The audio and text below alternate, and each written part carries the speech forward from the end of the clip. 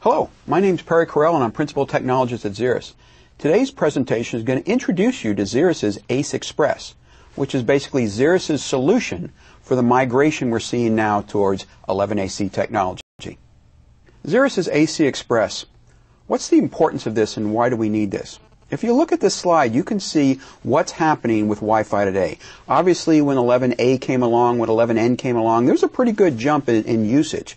But 11AC is exploding all the numbers we've seen before. This isn't from a vendor side. This is actually more from the client side, because we see tablet manufacturers and we see handheld manufacturers quickly moving to embrace 11AC, not just for the bandwidth it offers, but also because of the improved battery life. As a result, we're going to see far more 11AC devices hitting your network than most people would have imagined.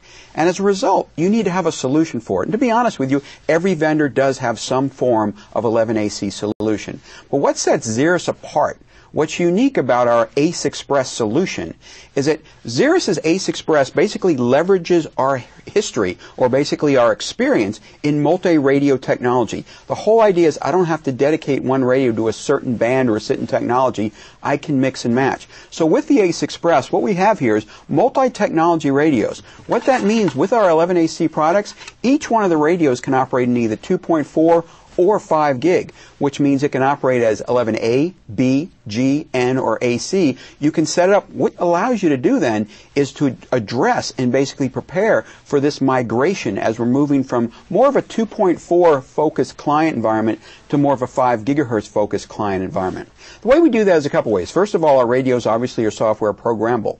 Second part is device fingerprinting. I'm able to actually identify the client. Is it a 2.4 device? Is it a 5 gig device? Is it a 5 gig device that can actually support 11AC technology? Based on that, then I can segment them. What it actually allows me to do is keep the high-speed devices with the high speed and keep the low-speed devices with the lower-speed devices, optimizing performance for everybody.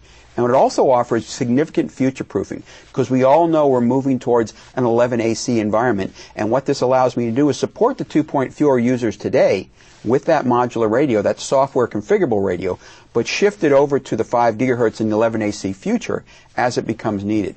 What's important to realize is every vendor out there has an 11AC solution. What's unique about Xirrus' solution with our XR630 series product is both radios are 11AC capable. And this is unique in the industry. Most other vendors have one 2.4 radio and one 5 gig 11AC capable. Buying those solutions, you're buying one AC radio and one legacy radio. Because we don't do that, because all of ours are modular and software programmable, both radios are capable of an AC. Multi-technologies across, once again, 11A, B, G, N, AC. No change is required. As you look, watching your environment, and you see, okay, I've got 30, 40, 50, 60, 70, 80% of my clients now are 5 gigahertz capable. It's a click of a button, and you're shifting those radios over. You're not replacing APs. You're not pulling more cables. You're not doing switch ports. So once again, seamless integration.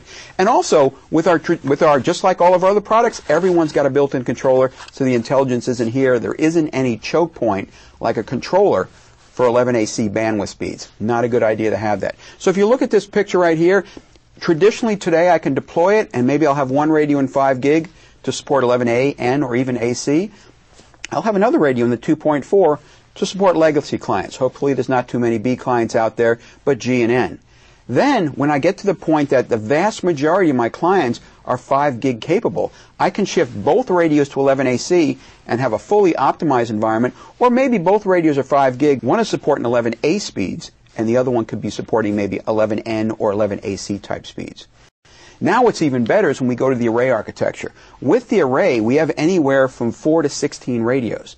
That gives us all the same capability I just talked about, but much greater. What you see here on the left is I can set it up where some of the radios are 2.4, some of the radios are 5 gig 11N, some of the radios are 5 gig 11AC, and I can adjust to my environment. That's the most important thing to understand. With BYOD and with more and more devices showing up, you have to adjust to your clients. You have to look at the clients, look at what type of capabilities those devices have, and optimize them. You can't always go at the low end and you can't always go at the high end. You have to design your network to meet the needs of the clients and be able to adjust. And eventually we'll get to the right side where everybody's going to be 11AC. Might be a little farther off, but that capability exists in every one of Xirrus' XR products. Once again, you can support the vast majority of clients you have today and then migrate them all to 11AC in the future. No forklift upgrades. The existing XR product that we've been shipping for 2 years now, all ready to go to 11AC. If you have any more questions, Xirrus has a great resource for 11AC. Go to our webpage, go to this link, there's an AC FAQ, there's AC posters that basically, how do I get that bandwidth? How do I get 1.3 gig? How do I get, 6.9 gig? Where's that all coming from? A good 11AC white paper and a lot of other information for you. So once again, take an opportunity, go to this website, see what's available for you. And if you have any questions, please click on the Ask a Question and we'll help you out there too. Thank you very much. Have a great day.